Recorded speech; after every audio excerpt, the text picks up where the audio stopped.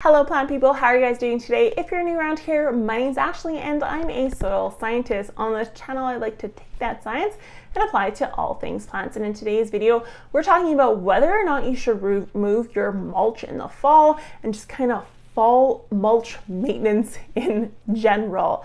With that being said, if you enjoy the science of gardening or just plant care in general, then be sure to sign up for the newsletter I have officially made. The sign up login will be down below in the description and in the comments.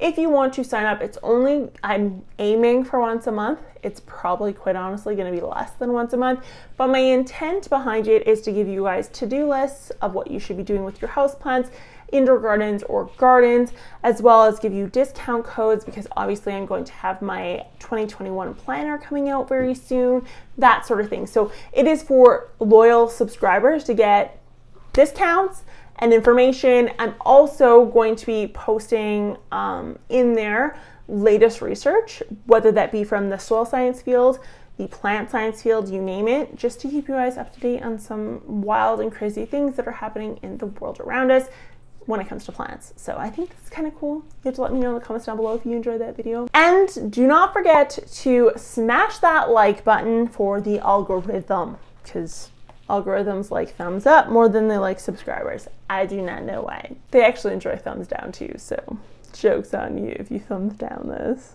So for those of you that do not like long videos, should you remove your mulch in the fall? And the answer is no, maybe, it depends.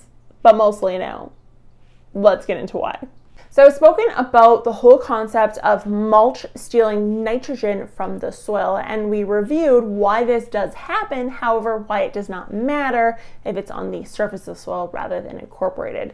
So if we are leaving that fall mulch on the surface and we are not incorporating it, then you are made in the shade. This is the perfect way to do it. Now, if you're choosing to incorporate, keep in mind, wherever there's a junction between soil and mulch, you will have reduced nitrogen levels because the microbes that need to decompose that mulch will actually take the nitrogen reserves from the soil to help fuel the battery of decomposition of the actual mulch particles. So if you incorporate, you can expect lower nitrogen rates. However, if you just top apply, top dress, and leave it for the fall, you will be just fine. The benefit to leaving mulch in the fall is that, first of all, it acts as a barrier between the snow and the soil. If you have a microbially active soil, or if you are an organic gardener in any capacity, you want to try to insulate that soil as much as possible. So especially if you have perennials as well, even if you're a conventional perennial person,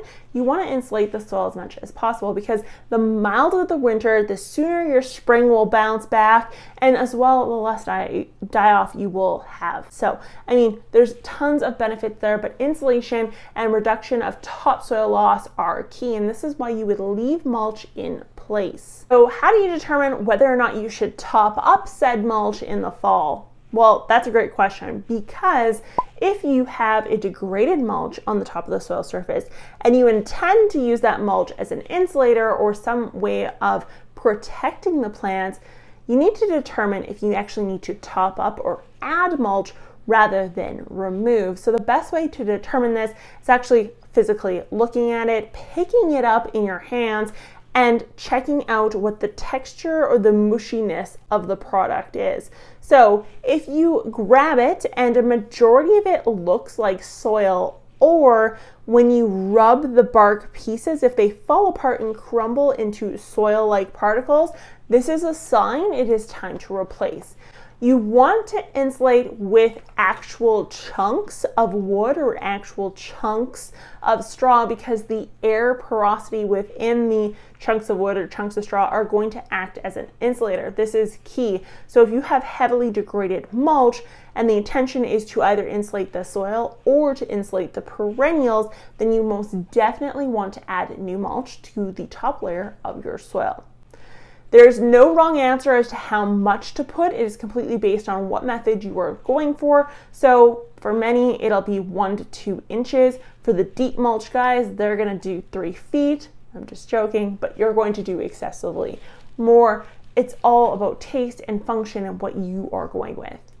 Keep in mind, if you do add a top mulch layer, you're going to want to wait until all your weeds are done spreading their seeds. So when you add the top mulch layer after the weeds have done their duty, it will act as more of a buffer to help make sure that the seeds won't get light quickly enough to actually germinate in the spring.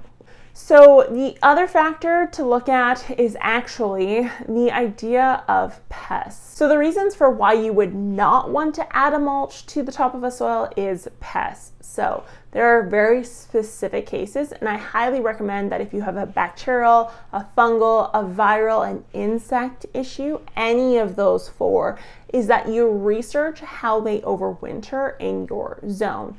If it says they overwinter in the soil, this is time to actually remove that mulch and expose that soil as much as possible to the cold in hopes that it will act as a natural pesticide to actually kill off the spores, the babies, whatever the case is. So that's when you would actually remove that insulating layer. Now, with some fungi, such as powdery mildew, for example, you actually want to remove that top layer, any leaves, any mulch whatsoever, because the fungal spores will actually overwinter inside of that mulch. So if you've had issues with powdery mildew, sclerotinia, fusarium wilt, those things overwinter in the soil, and therefore you want to remove dead plant matter, mulch, and even in some cases compost or manure, especially if it has not been fully degraded. And this is because the sun combined with the actual cold is going to totally sterilize whatever is left over on that soil surface. Keep that in mind. Look at what your year before looked like, what you're going to be putting in place in the following years, and then act accordingly. The keys to this entire video were leave it in place pretty much unless there is a major pest issue and you know that pest overwinters in the soil. You can leave it in place, but you can also top up. And in some cases, you do want to top up, especially if it looks heavily degraded. And thirdly, no, it's not going to take a ton of nutrients out of your soil if you leave it on over winter. In some cases, it actually may do the opposite of it, especially if it comes to nitrogen and leaching, you won't have nearly as much runoff. It also is going to protect your soil surface from things like wind and, again, water, which will reduce processes that are known to mankind called volatilization and leaching, which ultimately it's the loss of nutrients, it's the loss of plant food. So mulch is going to help to counteract that. If you guys enjoyed this video, be sure to give it a thumbs up. Let me know in the comments down below if you remove your mulch, if you add to your mulch in the fall, or if you just totally ignore your mulch by the time it's fall because you're just done with plants and gardening in general. I want to thank you guys so much for watching, and I will talk to you guys next time. Bye!